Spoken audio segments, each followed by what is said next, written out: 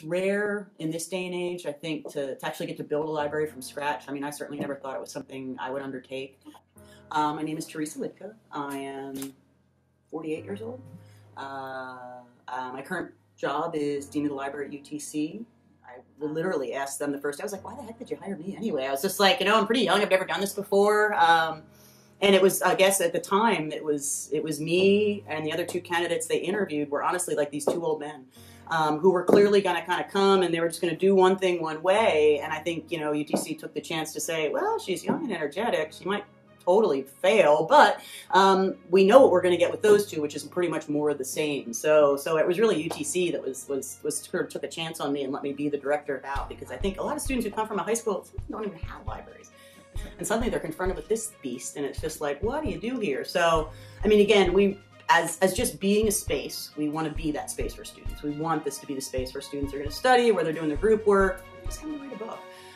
But in terms of services, it was just like, the checkout desk, I don't think half the people know, it's like they can borrow Chromebooks, they can borrow laptops, cords, HDMI cables, Apple chargers, games, calculators, a whole host of other, mice in terms of you need a mouse. So again, we circulate a ton of technology along with kind of reserves from behind that desk that I don't think folks know about. Second floor of the Commons, in terms of that's where we really do our research help. So we do walk-up help, we do chat help, we do phone help, we do email help. Again, any format a student wants to come at us in, we're going to answer them and respond in the kind of format zone they're comfortable. They also do research appointments where if you're doing a sort of in-depth project and you're just not sure where to go, we match people up with the librarian we've got who's sort of best in that area, and they'll take 30 minutes with you and literally just sort of walk you through the different databases. The writing center is upstairs. They do a great job, and they'll help you with your resume, they'll help you with a short story, they'll help you with a text-based paper. It doesn't matter. They can, the appointments, again, they're starting to just do appointments online now, which is pretty exciting. You can always make appointments online, but now they're actually doing the consults online, which is kind of cool. The studio has been a crazy success, and we're a little worried that hasn't even begun to be discovered by 50% of the students yet, and it's already too small. The sound room in the studio is the most popular thing in the studio at this point, besides all the equipment which everybody wants their hands on. It was really surprising. I thought the green screen room would be more popular. So I think the studio is a really interesting space. The 3D printing, the 3D scanning, their partnership with the Writing Center to really help students sort of connect between, it doesn't matter whether you're working on text or whether you're working on film, but how do you communicate that effectively? And I think that's what those two in partnership do really well. Special collections is really cool. It's where the old stuff is. So again, our probably oldest work is 17th century manuscript.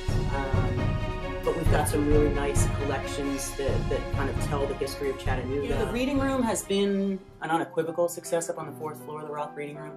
And that's really makes me happy for a lot of reasons. The architect who designed this building passed away. He was 54 and was diagnosed with cancer and was gone in like 6 months. So he worked on this project for like 6.5 years and didn't get to see it finished. And we approached the campus and they let us name the reading room after him. And his name was Andy Roth. So we tried to create as much diversity and environment as we could, and it's fun to sort of see kind of students move through the building and discover the different aspects of the library that they can use and services that they never knew existed. And we're always looking for new things. Next semester, I put in, as part of my budget proposal, we want to experiment with something called an affordable course initiative, where we begin to work with faculty, and instead of faculty assigning, like $300 textbooks, we work with them to say, hey, the library subscribes to over $1 million in resources. Let us help you find the right article so that students aren't forced to buy $300 textbooks. It's really fun. We're working with the art department for one of their classes. Their senior design class is going to work with us this coming spring to talk about wayfinding and placemaking in the library and how do we connect with students more. How do they really get informed about our services and actually taking an entire semester to do that. It's going to be, we're all very excited about it. It's going to be really interesting and fun. So, we're going to expand hours this spring. So we did a big survey of the students and it was great. We got 1,600 responses saying, if we could add 5 hours to the schedule, where would you want to see them? So we're going to try and do that again and kind of see if people take advantage of it. It's just, come to the library. It's a great place. We're friendly. We'll help you do whatever you need to do. And try and have a fun time doing it. So that would be nice. We really wanted this to be the students' third space. Liedtka, you're a pleasure to interview. Absolutely. Have you done a lot of interviews? No, dear God, no. But I obviously have no trouble like rambling. That's a good group of people that we work with here. They're a lot of fun and they really do. They care. It's funny. They really want to help people.